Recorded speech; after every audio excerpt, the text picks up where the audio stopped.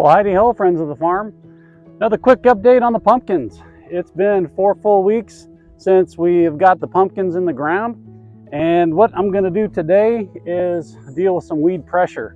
So you can see here, the plants have developed pretty well. Ironically, the 4 weeks since I've planted the pumpkin seeds, we have been in a heat wave and we've been in triple digits every day since the seeds have been in the ground. So I don't think that's really helped, but you know, they're not looking too bad. But I have been dealing with some weed pressure. We have been getting a little bit of rain, and of course with rain comes weeds. And what I've been able to do is on either side of the row is I've been able to cultivate with a tractor.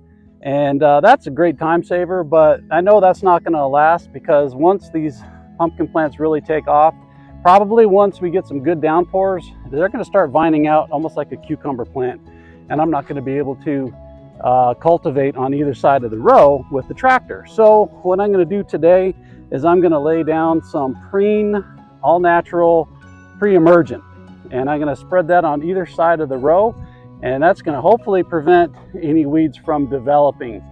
Now, it doesn't kill weeds, so I'm going to need to go in between and hula ho by hand, but hopefully that pre-emergent is going to prevent any weeds from developing once we really get kick started with the monsoon season.